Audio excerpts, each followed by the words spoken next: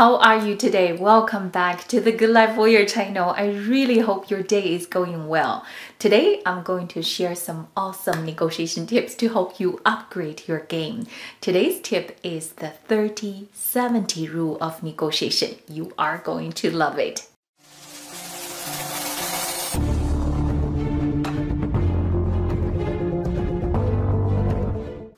For those of you who are new to this channel, welcome. This is the place where you can find high quality sourcing content, high quality negotiation contents, and a healthy dose of positivity. Also, in the video description, there are a lot of free information. Make sure you download what you need. If you couldn't find what you need in the video description, go to sourcingwarrior.com website. There are a lot more free information. Now let's get back to our negotiation business. Negotiation business is people business, right? When we deal with people, we need both IQ, your intellectual intelligence out of your thinking mind, is your logical mind, and your EQ out of your heart center, your emotional intelligence. To be really good at a negotiation, you cannot only negotiate out of your logic. You cannot only negotiate out of your emotional intelligence like a drama queen. Right? If you want to be really good at a negotiation, you need to be aware of both IQ and EQ. Now, the bigger questions are, number one, what are the negotiation IQs and EQs? Number two, how do you balance the two to make your negotiation more effective? Now, let me give you a couple examples related to negotiation IQ and EQ. During the negotiation, let's say you fabricate a deadline. During the quote process or calling for a settlement for a quality issue, no matter what situation is, you are fabricating a deadline. This is a negotiation IQ. It's very tactical. No emotions involved. It's a skill. Once you learned, you can apply this skill in any negotiation situation. Now, if you're on the FaceTime call trying to deal with a supplier issue, whether it's a price increase, that's common, right? Or a quality issue, whatever the problem is, the emotion you displayed to your supplier is a reflection of your negotiation EQ. That is really coming from your heart. You cannot control yourself. Many people are not even aware of this part, this negotiation EQ. I have seen people display anger, lashing out to the supplier, showing to the supplier that they are very, very upset. Unless this emotional display is a very intentional play, then you are losing the effectiveness of your negotiation.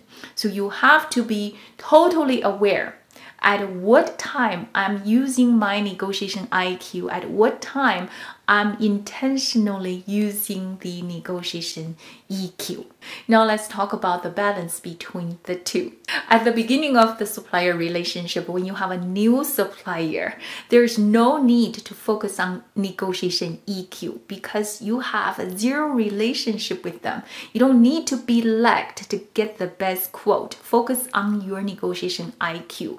Whether it's deadline, whether it's leverage, whether it's packaging, use whatever you can use tactically to get the best quote. That's at the beginning of the relationship. 70% should be focused on negotiation IQ. 30%, maybe even less, focus on your likability, your negotiation EQ.